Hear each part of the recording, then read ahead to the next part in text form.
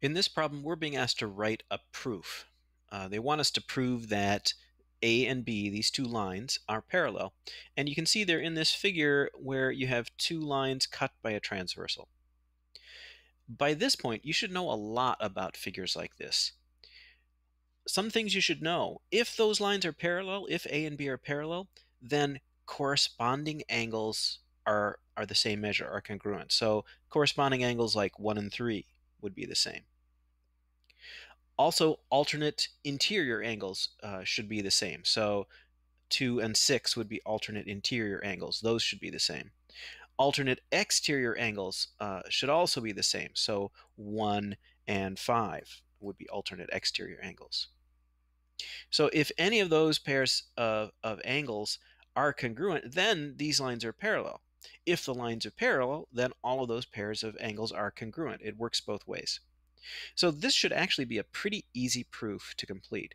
We are being told that angle 2 and angle 6 are congruent, and those are alternate interior angles. And we just said if alternate interior angles are congruent, then the lines are parallel. So that is basically our proof. We just need to write it out in a slightly more official way. Let me grab a different tool so I can pop into the text box here. So I'm going to say, first of all, angle 2 is congruent to angle 6.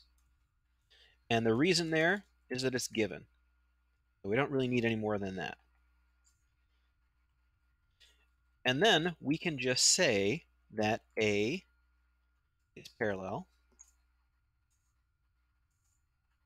there we go, to B.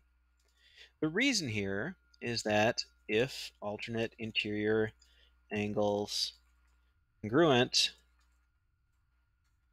then lines are parallel in a figure like this where you have two lines cut by a transversal. And I guess I should number my lines here. Let's call this one 1, and we'll call this one 2. And this refers to or uses information in line 1. And that's really all we need here. This is the whole proof. Angle 2 is congruent to angle 6 because it's given, and therefore A is parallel to B because of the alternate interior angles thing. So that is a quick introduction to a proof with parallel lines.